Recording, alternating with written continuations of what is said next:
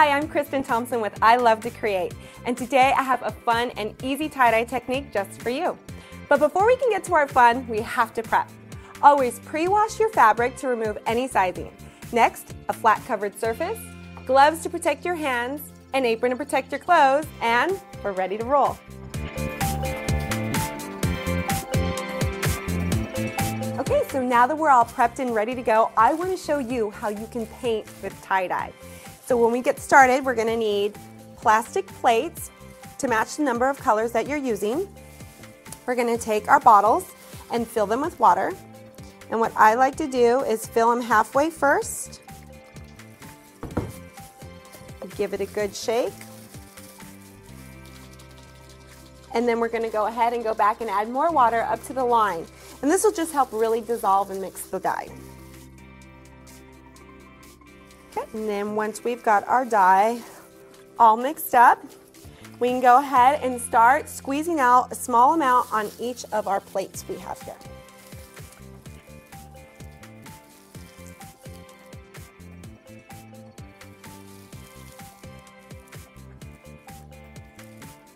Okay, so now we're going to get ready to paint our stripes. And before we can do that, we always want to make sure that our shirt is damp. Then I have a couple of different size brushes here. Today I'm going to do some really wide stripes. I'm going to take my first color over here. And all I'm going to do is dip my brush in here just like I was dipping it into paint. Take it onto my damp shirt. I like to start in the middle. And you just slowly go all the way down. Now as your color starts to fade, just give it another dip into the dye. And kind of come up to where it started to fade and just go all the way back down again. And then you start your next line. Now depending on how many colors you want to use, you can gauge how big of the gaps that you want to have. Okay, so now that we've got our basic stripes on here, you can go ahead and add more stripes if you like, going in the same direction, maybe using the same size brush or even different size brushes to give them different size stripes. But if you want to take it up one more notch, you can even paint plaid. So what we would do for the plaid is we'd start with these stripes, just like this, our basic stripes, and we'd move into our second color.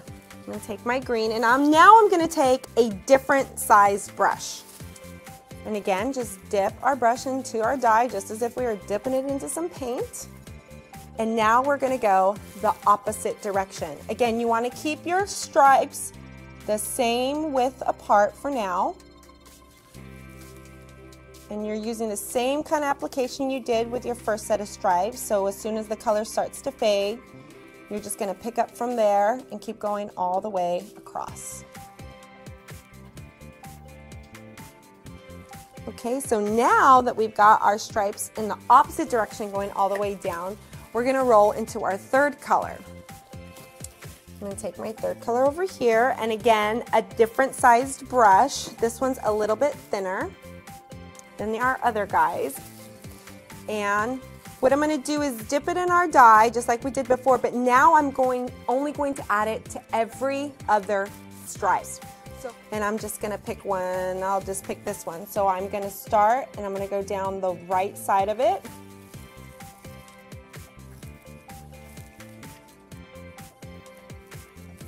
And then I'm going to skip this guy, and now I'm going to add the same thing over here to this one. And you're going to repeat this until you get all the way across your shirt.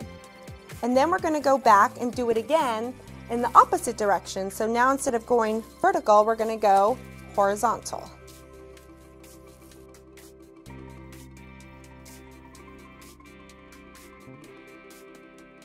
So now that we did this one, we're going to skip this one and move right over here.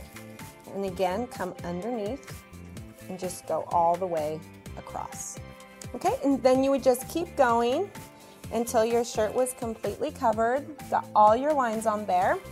And then you would cover it in plastic, let it sit about 6 to 8 hours, give it a good rinse, and there you go. That's how you can paint with tie-dye.